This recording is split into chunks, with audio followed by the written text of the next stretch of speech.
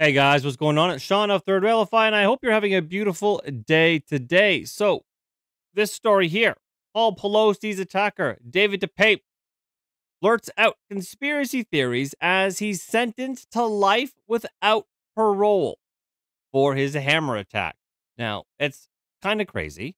You might think life without parole for just attacking a man with a hammer is insane, considering most of all other crimes in San Francisco sort of are swept under the rug and the DA lets you go and you know, it's you're allowed to do crime, it seems, in San Francisco or California as a whole, but not when you're going after the Democrats, especially if you're going after Pelosi, the George Soros funded DAs. They will actually do their job, it seems. So, a Canadian man who broke into former House Speaker Nancy Pelosi's home and bludgeoned her husband with a hammer continued to spew conspiracy theories as he was sentenced for a second time. But at this point, it's probably important to remind you to follow me at Third Railify on YouTube, on Twitter, and on Rumble. I do all my live streaming on Rumble, so be sure to follow me there so you can see all of the shenanigans, because there's a lot that doesn't make it to YouTube. So he was sentenced for a second time. Federally, he got 30 years, if I'm not mistaken. 30 years for his shenanigans. That's already pretty much the end of his life, as he is 44. And so now, I don't know, to put the cherry on top, it's a life without parole. This guy's life is over. So David DePape, 44, was sentenced Tuesday to life in prison without the possibility of parole following a separate state trial. A San Francisco jury in June found him guilty of charges including aggravated kidnapping, first-degree burglary, and false imprisonment of an elder. So you might be wondering, well, where does life in prison come from? Especially because, as I had said, most crimes are just not prosecuted. It's almost lawless. California has become the Wild West again, it seems. Like, murderers are often just let go. Or they spend a week in jail and they're like, "Oh, there's overcrowding. Don't do it again." And then they're on their way. So, aggravated kidnapping can result in life in prison without the possibility of parole if the point of the kidnapping was to do another crime. And so they say, well, he kidnapped so he could do first-degree burglary. As a result, a false imprisonment of an elder happened. So that, I guess, technically makes sense if you're following the letter of the law and going to the hardest maximum punishment that is possible. Now, usually, first-degree burglary, that will often get you 2 or 4 or 6 years. But again, if you do your first-degree burglary with the intent of doing another crime, which they could easily say the aggravated kidnapping or the false imprisonment was, then that can actually extend that crime longer. And then lastly, the false imprisonment of an elder, usually, you get 3 or so years for that. But it doesn't matter.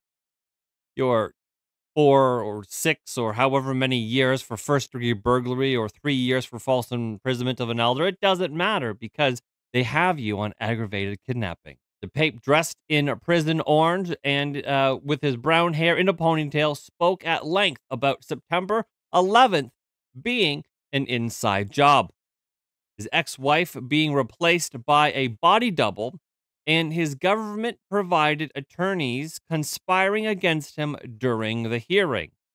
Now, the problem with some of this is, what if he's right? What if he's right?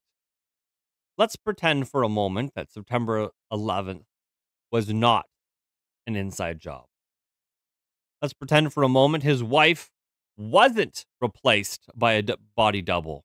But what if it's true that the government did conspire against him in the trial?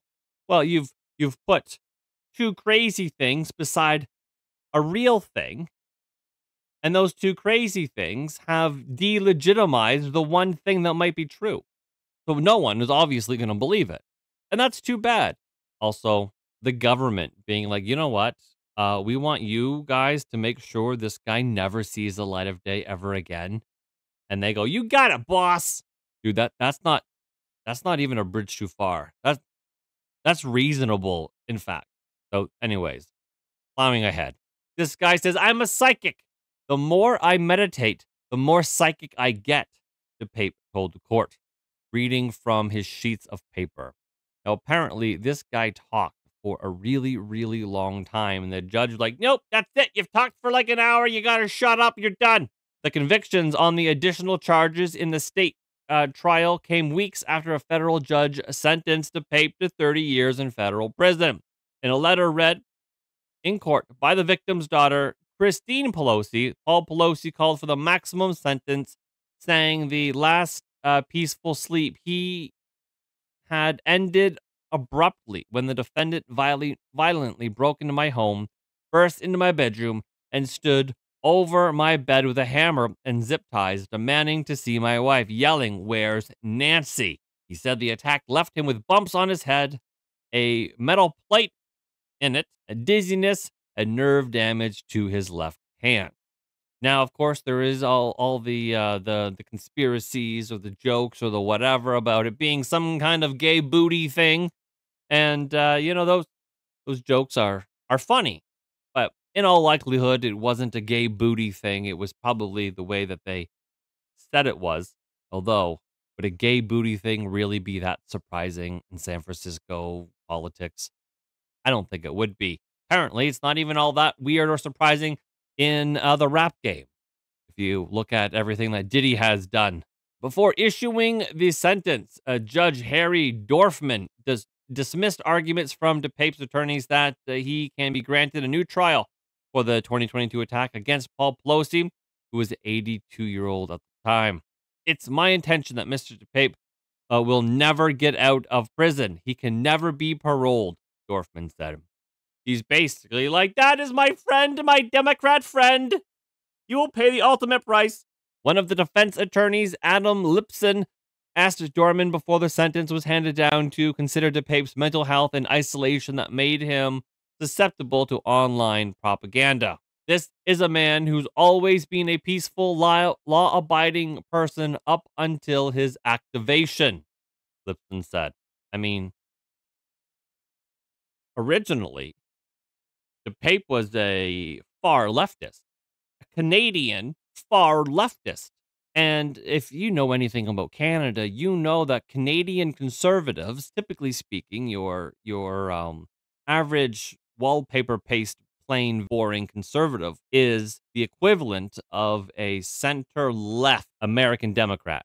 And this guy was way, way, way, way left. Crazy. Living in like hippie nudist communes, like super left.